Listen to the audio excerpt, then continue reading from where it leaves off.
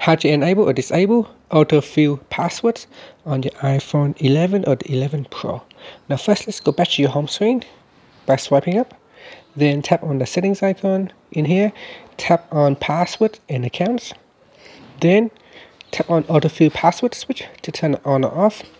Once it is on, if you go to a website where it's required to put in a password, then your phone can perform an autofill. So I'm going to refresh this website here, facebook.com, and you can see here it's a login to Facebook.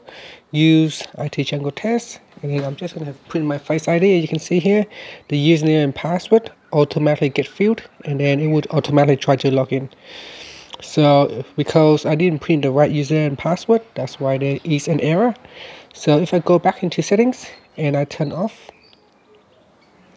and now if I switch over to Facebook, this time I'm going to refresh the page, but this time I do not get to offer to automatically fill in the username and password, so I have to enter it in manually, as you can see here. So I need to put it in manually. Otherwise, if I go back into settings and turn on autofill, I can refresh it. I can either use autofill here, or I can still manually put in. So I can manually put in, or I can tap on this password key, and I can choose in here as well.